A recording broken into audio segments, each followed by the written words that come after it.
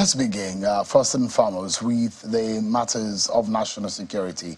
The governor of Borno State, Professor Babangana Zulum, has raised the alarm over renewed attacks by suspected Boko Haram terrorists on farmers in communities within the state. Governor Zulum, in a condolence visit to 5 communities in Jere and Mafa local government areas, where 8 farmers and scavengers were brutally murdered, alleged sabotage of efforts to restore security to the troubled state before the murder of 8 scavengers and farmers on Thursday in Shuwari, Kalari, Tamsu, Ngamdua, and Baram, Karamawa, and Muna communities. There are being similar attacks on farmers in Borno communities in recent weeks. Take a listen to Governor Zulum. I cannot say we have started witnessing the resurgence, but within the last few days, we have seen some pockets of attacks, and this will not be allowed to continue like this. I think we have some group of people that are trying to sabotage the efforts of the federal government, that want to create artificial insecurity, and therefore we must rise up to our responsibility and attack the issues squarely. Just yesterday, some people were killed. People cannot have access to their agricultural lands easily. We had access in 2020, 2021, 2022. I see no reason why we can't have access now. But I have seen the army personnel. We shall have a meeting. We shall ensure establishment of a strong mechanism. Well, a top military source within the army confirmed to Channel Television that a murder of about 16 farmers in Molai and Kayamala communities was because they went 11 kilometers away from the stipulated areas earmarked for farming activities, which they have been warned against. Bola Tinubu government came into force on the 29th of May. Since then, they inherited a lot of problems, including security, financial problems, unity, issues of unity or how to unite this nation. Several other issues are there that are threatening the existence of our nation. But then how does the Tinubu administration, that's a few days ago, announced a shakeup within the military hierarchy and leadership? How can they face up to some of these challenges? And tonight, we'll be getting insight into all of these issues. And from 2 experts. One is a researcher, a scholar, and a field consultant on security matters. And the other was a field general who retired from the army. I'm being joined tonight by General Anthony Atolagbe, who is a former field commander of the Joint Task Force of the Nigerian military and also a former commander of Operation Safe Haven. He's also been involved in commanding troops with ECOMOG and all what have you. He's joined us from Obajana virtually in Kogi State. Thank you so much, General, for joining us tonight. You see what is happening, the statement made by Governor Zulum, and you wonder what exactly is going on. One would think that we're seeing some kind of respite in some of the attacks, but he has warned that there seems to be a resurgence in the issue of counterinsurgency in that part of the country. Give us an understanding of what would have gone wrong.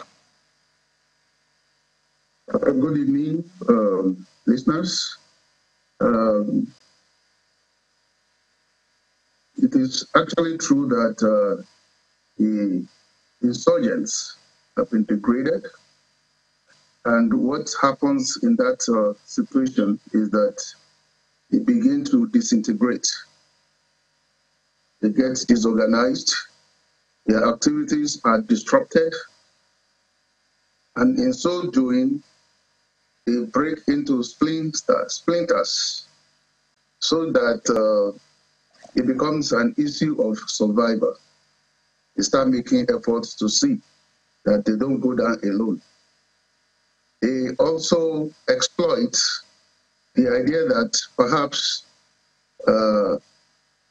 are running out of money or maybe food, they start looking for other means of surviving. And these are the kind of situation that enhances these sort of activities from the insurgents. Usually, when operations are conducted in this manner, first of all, we go through some stages of the operation in which the operation is shaped. Okay, we deter, we also seize, and then we dominate the area. From domination, you go to stabilization. And then from stabilization, you hand over to civil power. So you now find out that in the process, there could be some gaps. Gaps in the sense that when the troops move forward from maybe captured locations and try to exploit further, there might be room where perhaps the review of the concept does not cover some areas, and then these insurgents, they exploit those kind of situations. Not only that, they want to take revenge. Maybe they feel that, oh, these people from this community might have been the one that reported them and the rest of it. So those are the kind of circumstances that bring this kind of situation into the theater. But there are also, when this kind of thing happens, commanders on the ground know what to do. And it's quite interesting to find that the governor is right in front of this operation and is making a lot of efforts with the support of the military, telling us that he's going to consult with them and then they will take appropriate action. So, General, if I may jump in quickly. So it then means that what it means is that our troops need to be permanently on the ground to be able to curtail or stop attacks.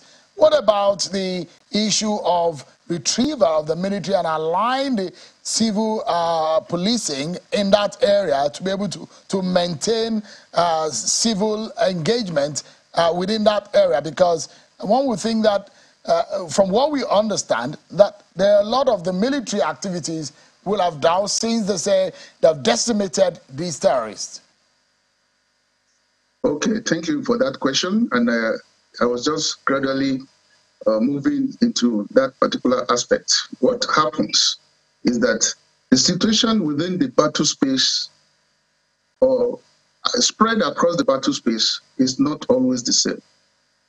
So it's like you are advancing through a particular location, and then you move from that location after capturing to another location. Now, what we do is we begin to graduate the locations according to the threats that are available there. Where the insurgents are actually occupying, we graduate them from 5 to 1. So at 5 is intense threat.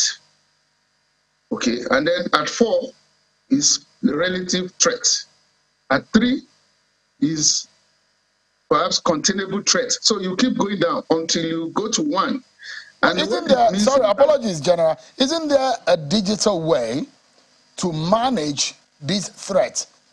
Haven't we graduated to the point that we can remotely monitor the activities based on the encroachment on the borders, or this guerrilla warfare is so planted in our society and the communities there that is so difficult to manage digitally or remotely?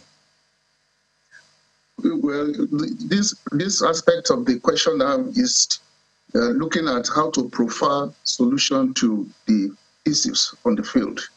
And now we are just trying to discuss aspects that has to do with what might have been responsible. Okay, and then are there various elements that are supposed to be on the ground? If you say there is intense threat, it should be purely military. And then where there is a lower threat, below intense threat, you are talking about military and maybe counter-terror police men. Okay, and then coming down, you now start talking about some elements of the military at maybe level 3, and then start talking about some elements of the military and mobile police, and maybe a few counter-terror police. And then when you go to 1, they're talking about just the regular policemen.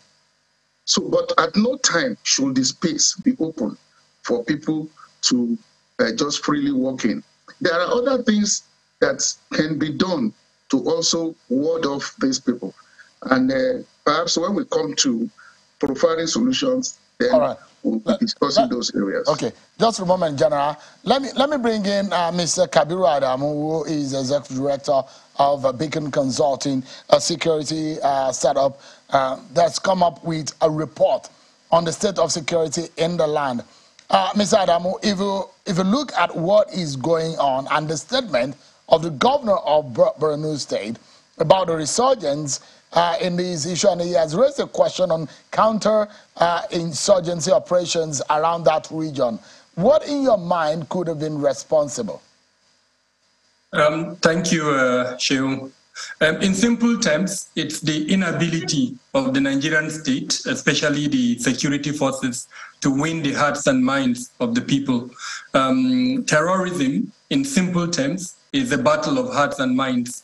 The enemy takes advantage of vulnerabilities, sometimes using socioeconomic issues, sometimes ideological, sometimes political, and then attempts to either recruit or sometimes force the people to participate in its activities.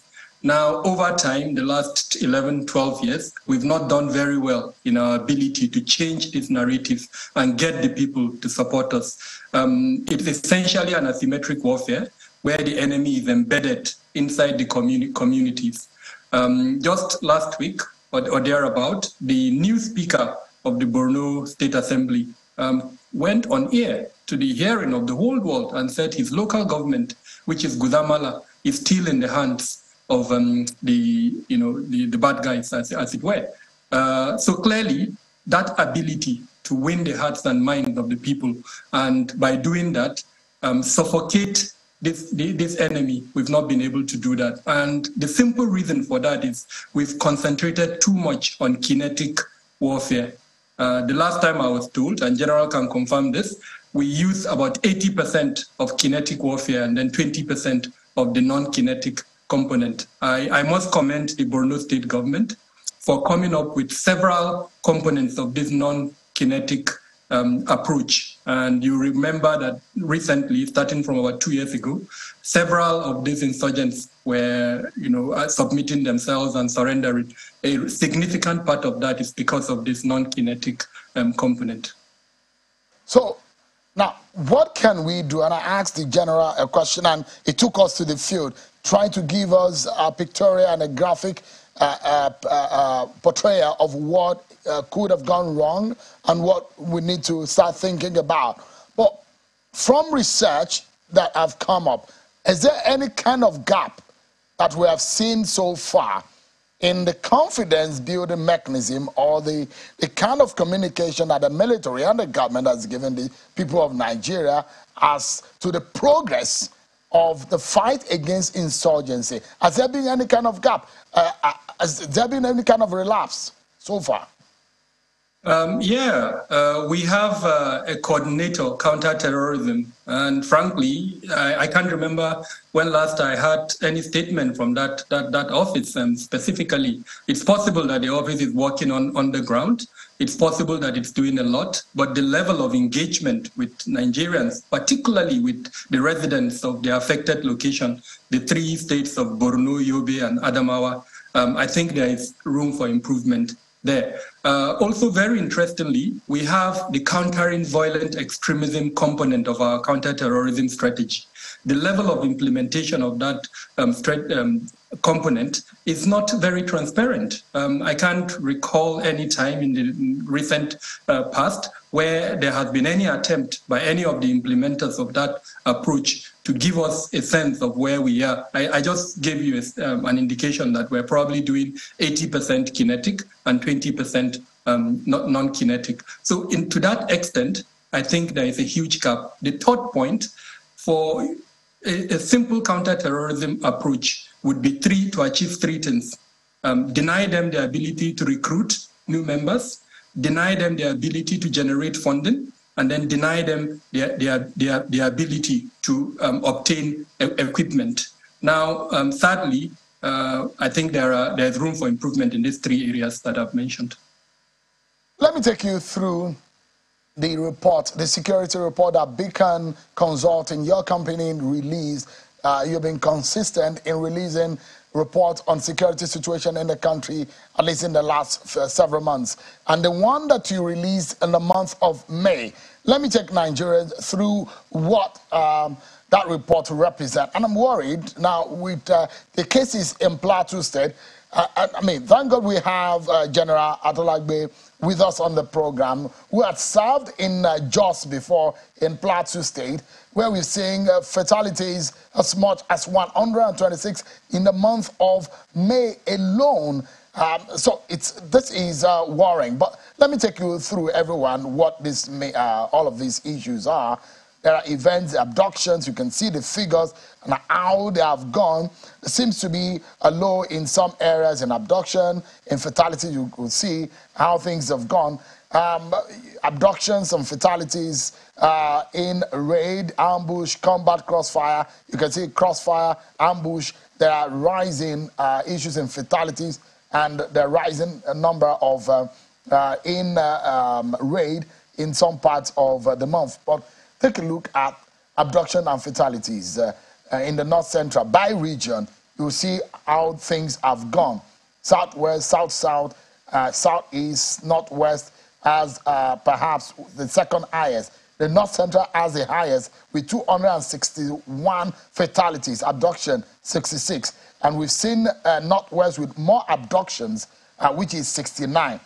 You look at events of abductions in the month of May, the weeks and how things have gone, you can see the projection. But where, again, I have some kind of worry is the state-by-state report of fatalities. Plateau has the highest, 126, followed by Borno, 123, and Benue, 51. Give us a summary of what these reports represent, Mr. Adamu. In simple terms, it is the use of data. Modern intelligence, as it were, is really all about data. And we realized that there was a huge gap in your program. Previously used the term that it appears our security departments have this morbid fear for data. And so we saw that gap, and then we attempted to close that gap.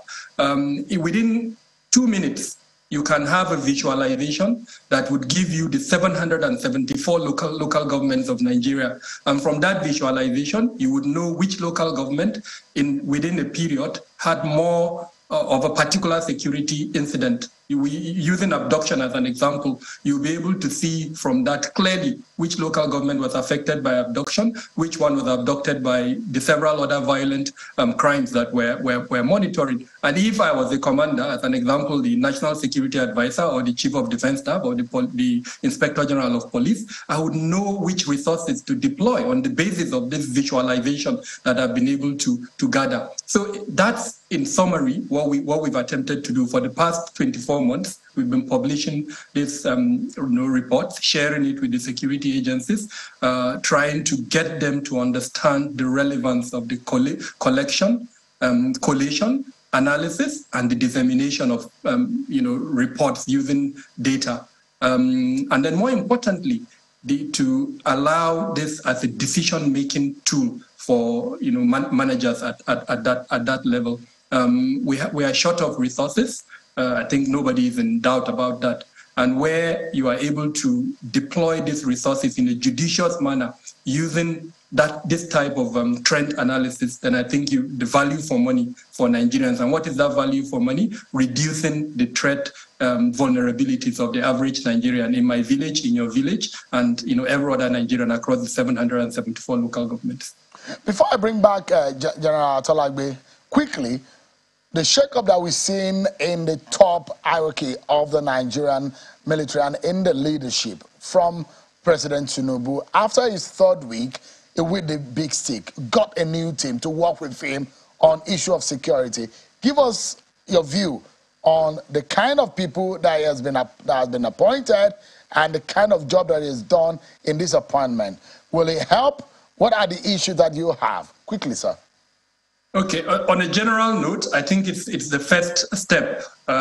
These individuals will be implementing the national security strategy and then the several other policies that we have in place. And there are challenges within the structure and the institutions that they are going to inherit. So they would need the support of the government, the support, especially the executive and legislative arm, and every Nigerian. In terms of them as individuals, as persons, I have no doubt in their capacity. I also think the president has made a very bold statement by deviating from what we've seen in the last, since 1999. When military generals were appointed as the national security advisor. So he's made a bold statement to say that I would want a civilian, and I strongly agree with him. I think it's time that we give a non-military person that opportunity. We've tried the military, and we've seen what they've been able to do. So let someone who is non-military now give it a try. In doing that, I'm hoping that the occupant of that office now would have a global look at the security structure that we have in Nigeria. The other time I was in your program, you showed the 29 ministries, departments, and agencies. I would expect that individual to see how each and every component of that 29 can contribute to national security, and then how all the elements of our national power, including our diplomacy, can contribute to the achievement of our revised national strategy 2019. Now, for the service chiefs, especially the Chief of Defense Staff, his role is to coordinate the other arms and provide that military apparatus, that structure that every Nigerian will be proud of. Of course, the Inspector General of Police as the lead agency in internal security units, I would strongly urge him to look closely at the area of intelligence. And by intelligence, I mean modern intelligence. I just spoke about data. He, with all the police commands that he has spread across the 36 states and then the other divisions that he has, will be in a good position, cooperating and collaborating with the civil defense, with the immigration, with customs, and the several others, to have adequate intelligence that would be able to tell him indicators of national security events even before they happen, and then he addresses them. Because his role really is preventative and not necessarily reactive. Right. It's usually when he feels that the military will come in. So I'm quite confident with the team that has been gathered. If we give them the right atmosphere and the right support, I'll be quite delighted with what they'll be able to do. Let's anchor on this issue of security with General Talagbe, and I'd like him to weigh in on some of the issues that you have raised. General, give us an understanding of the way forward, the solution, a new president, there are new top brass, the new leadership in the military. Some of these people are your junior in the military, and the way to go under a new president. And one of the few times that we have a president without a military background. What do you hope that will be done to ensure Nigeria is more secured? Thank you very much. Let me start from the top.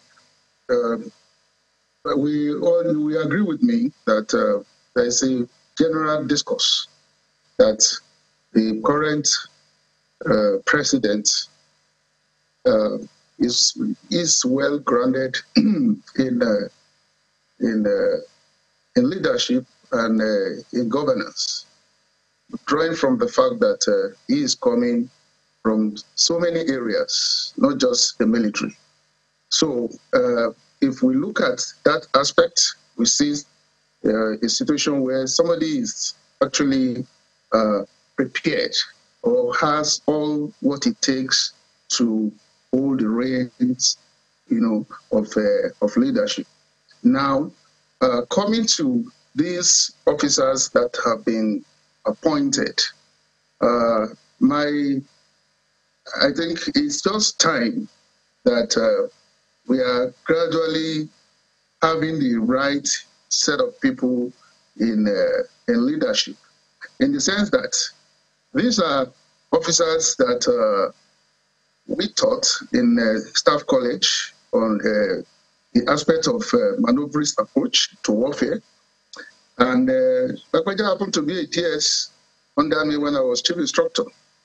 So I know these guys very well, and I know their capabilities, their intelligent set of people. And I also know that with the experiences they have had on the field, it also adds to their competencies, because they have been there and they will be able to tell exactly how it was, and how, in fact, they can even project and advise those that are on the field that, look, that location, if you go there, you need to consult with the leadership of the village, and then they will give you the necessary humans, that is human intelligence that you require, or the necessary support that you require to make sure that you succeed in that area. These are the kind of advantages that these appointments will offer. I also wish that they also have some international experiences also, because most of their jobs are not confined to internal operations. We induct troops outside the country. We give support to other countries in West Africa and other parts of the world. So, I mean, I'm confident that these guys are the right choices and they will deliver. General Atalagbe, a former commander of Operation Safe Haven and former field commander of the JTF and commander of the SCF and commander of the UNAMI. Thank you so much, General, for your time, as well as Dr. Kabiru Adamu, the Executive Director of Beacon Consulting, a security consultant. Thank you so much, gentlemen, for your time tonight. Thank you for having us.